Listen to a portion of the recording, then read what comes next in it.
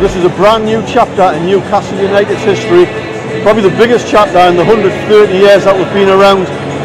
Eddie Howe's first match in charge, Newcastle against Brentford, and he can't make it. He's got bloody COVID. Well, from this Eddie H to you, Eddie H, get well soon, and all the best. So I've got no idea what the score's going to be today, but I'm predicting a 3-1 win for Newcastle. Before this game kicks off, let's have a look at what happened before I got here.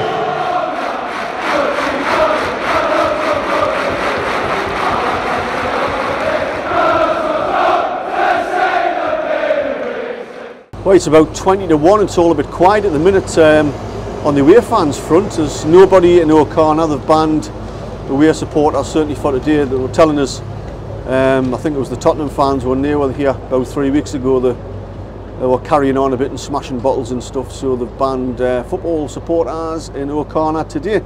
So I'm opposite Victoria Comet and it looks very quiet on the outside, but I'll take a look, see if I can find some Brentford fans. Well, I've just went inside the Victoria Comet and there's nothing obvious going on in there, so I've got no idea where they are. Well, I'm a bit gutted really. I can't find where the Brentford fans are. I've seen a few kind of scattered around in the odd pub here and there, but sorry about that. You tell me what the score's going to be today. I'll hold that. 10. 10 what? No. Who to? Bees. To the Bees? You're going to beat Newcastle 10-0? Yes. Ah, I don't think so. Yes. Maybe it's 9-0, but not 10-0. Yes. You have a good day, yeah? Yes. Thea, you tell me what the score's going to be today. I think it's going to be about 2. 2 what? 2-0 for Newcastle and 0-0 for Brentford. So I've just bumped into Ian Smith, who's also got a YouTube channel. Ian, what do you think is going to happen? Yeah, interesting day today. Obviously, Eddie Howe not here, so that kind of... we were talking about this last night on my channel. We were saying it sort of feels like the wind's out of the sails a little bit, but I think overall the plan's in place. They've trained on it for 2 weeks, and ultimately I think we're still going to be all right. I think we'll be all right. I think we'll win.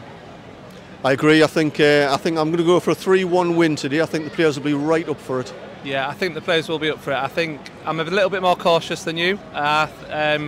I think that we'll win 2-1, and I think it might be a bit edgier and nervier than most people are hoping for, but I think we'll get it done. As Eddie Howe's not here today because he's got COVID, so I reckon 2-1 win for the Bees. We need a win. We lost 4 in a row, yeah. So I'll jump on that. 2-1. Last minute Tony winner back against Newcastle. Surely he's got a little bit of revenge in him. Callum Wilson too. Joe Linton will get one. 3-1 Newcastle. Wilson's hat-trick. That's that. Very confident. 3-0. Wilson hat-trick. Right, so today we play Brentford. What's the score going to be, Harry? It's going to be 2-1. 2-1. Callum Wilson and Fabian Shaw. I think 3-1 Newcastle. 2-0 Joe Linton, come on! Newcastle! 2-1 Neptune! Come on, Maximin! Hopefully 2-0 Brentford.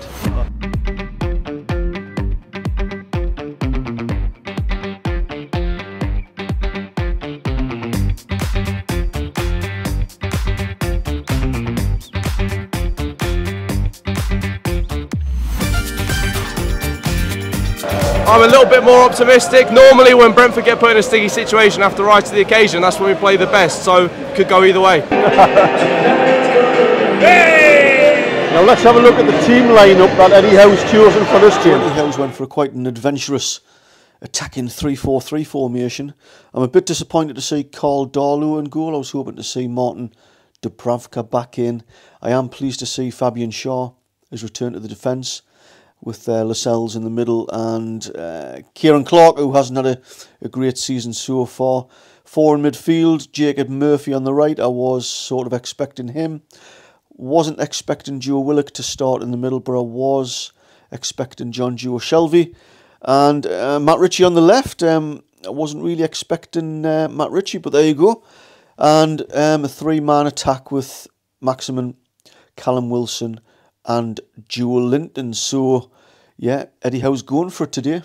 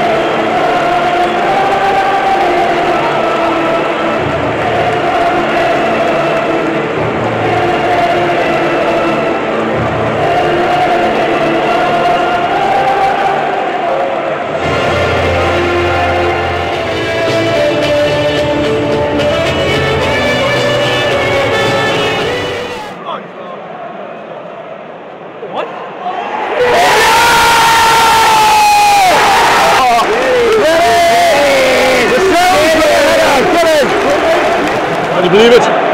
Tony's just equalised about 30 seconds after we've scored.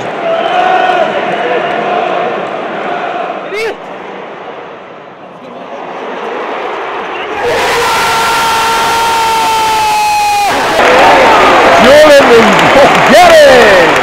Well, what a half that was. Bloody hell, 2-2. I think we're quite lucky to go in at 2-2. We've been tore apart 2 or 3 times about watching the same game as everybody else. With this 3-man defence, I think it's left Matt Ritchie a bit exposed at the back. I don't think he's had a good game for me. Joe Willock, he's had a poor game. He's been flapping around in the middle of midfield. And Maximin, for me, has been a liability. I think he'll be phased. I think Maximin will be phased out of this team. You know, at the risk of getting some slagging off comments, but he's been poor. On the flip side, Joe Linton, he's played like he did against Leeds. He's been just a man possessed. Like Eddie Howe's right, you know, if he can find a way to unlock Joe Linton, we've got a hell of a player on our hands. He's been brilliant. Today, John Joe Shelby's had a good game for me, but you can tell, even though I think we're a little bit fortunate, for me you can tell just the intensity that we've played out. We're pushing up high, we're trying to play out from the back. It's obviously early days, there's going to be some mistakes. But yeah, that's my observation so far at half time. You might have to do something with the formation, because Matt Ritchie for me he hasn't been good enough. I think I would have preferred Isaac Hayden in the centre with John Joe Shelby instead of Joe Willock. That's just my opinion, but what a first half, and I'm really looking forward to the second half. Just seeing the replay of Ivan Toney's goal. I couldn't see because I'm at the opposite end of the pitch, but Carl Darlow has completely fluffed that up. Can't believe it.